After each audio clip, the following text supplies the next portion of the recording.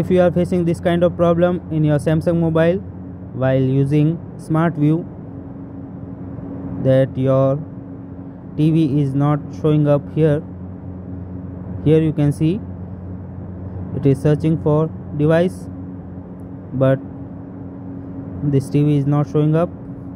Here you can see some tips to make Smart View work, so you can try these options. If you want, then go to the settings from here and go to about Smart View, then tap this icon, and from here make sure that nearby devices permission is allowed for Smart View, and also appear on top, this permission is allowed, and also this permission change system settings. So now what you need to do is connect your phone to a Wi-Fi network, and then you will need to connect your TV with this same Wi-Fi network. So go to the settings, then network settings,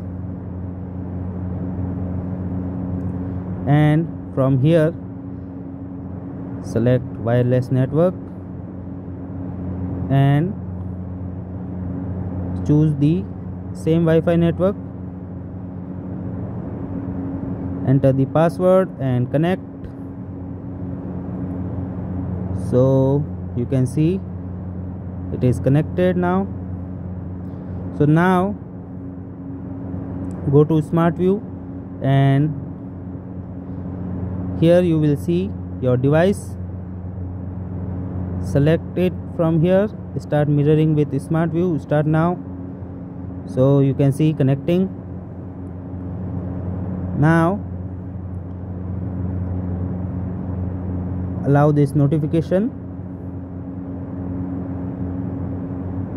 and you can see connecting. So now you can see your mobile is being mirrored on your TV. Whatever you are seeing on your mobile, you can also see it on your TV screen, and from here you can use some more Smart View features, and you can also disconnect it from here, and you can manage Smart View settings.